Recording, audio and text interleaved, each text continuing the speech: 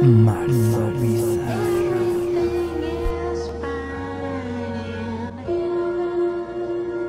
Eraserhead, o Cabeza Borradora, es el primer film dirigido por David Lynch, a quien siempre confundo con David Fincher, a quien solía confundir con David Bowie antes de saber que era cantante, ya que solo lo conocía de oídas por Labyrinth.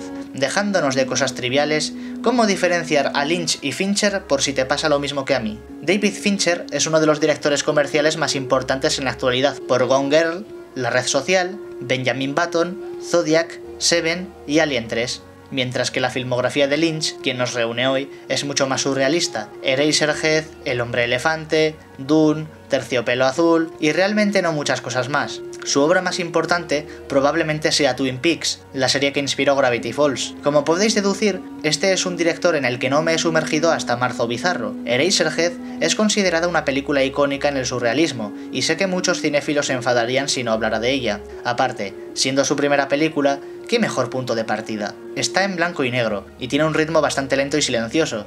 Los primeros minutos casi podrían contar como cine mudo. El protagonista es este personaje, que parece una versión realista de Beavis y Butthead. Entonces, el pollo comienza a cagar y la abuelita a tener delirios. Piolín, ¿por qué te cagas después de muerto? Me es muy difícil analizar el surrealismo sin buscar teorías o simbolismo, porque mi respuesta emocional natural ante este tipo de cosas es reírme. No soy bueno detectando el humor negro intencional si no conozco al director de antemano, por lo que si te dispones a ver la película, te recomiendo este punto de vista. Así lo disfrutarás el doble. Si la película te deja pensando, tendrás ganas de revisitar el film eventualmente. Ups, bebé mutante a bordo. Los efectos prácticos son increíbles. Parece que es un ser viviente y no una marioneta. Aún así, a partir de aquí poco vuelve a pasar. La película se vuelve el show del bebé mutante con un montón de sonidos raros y perturbadores. Tenemos como 20 minutos del puto crío llorando, hasta que enferma y te mete un susto.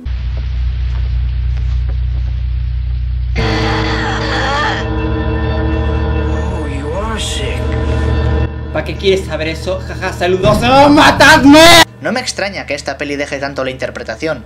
Pensaba que el bebé iba a ser uno de esos personajes que aparecen en una sola escena y se vuelve representativo por lo salido de la nada que está, como el hombre disfrazado de oso en El Resplandor o el sargento Hartman en La Chaqueta Metálica. Lo que no me esperaba era tanto screen time del jodido feto. Actualizo, mi respuesta natural ha pasado de ser reírme a odiar al crío. Recordadme que no tenga hijos, prefiero adoptar un chimpancé. O un búho. ¡Oh, no! ¡Música no! Me he acostumbrado a los grititos del bebé. ¡No puedo vivir sin ellos! Este personaje se conoce popularmente como la mujer del radiador, porque... ya os figuraréis que la película no explica nada. En mi canon personal es la mujer de Papoman. No le hizo caso y fuma marihuana, desarrollando alergia. Una cosa efectiva es el terror y el sentido de paranoia. Por ejemplo, en el terror moderno se suele mantener un periodo de silencio para crear tensión y liberarla de un sonido alto.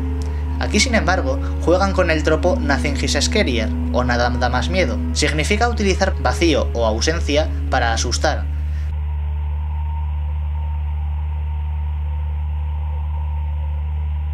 ¿Te has fijado cómo la mujer entra en la habitación? Al no haber un sonido fuerte, te paras a procesar subconscientemente lo que ha pasado y el efecto es mayor. Aparte, siguen enfocándola de cerca y no sabes realmente si pondrán el sonido fuerte o si el bebé se pondrá a llorar otra vez. Es lo que crea incomodidad. La actriz es tan estoica que esperas un cambio brusco repentino. Segunda aparición de Papo Woman y tenemos a otro personaje que parece una versión futura del protagonista con la enfermedad del bebé. Pasan más cosas que no quiero analizar para no hacer el vídeo largo y el bebé empieza a reírse. ¿Un cambio en el status quo? Eso significa que algo pasará. En efecto, el protagonista abre al bebé, este se hace gigante, se reúne con Papo Woman y la película termina. ¿Pero qué ha sido eso?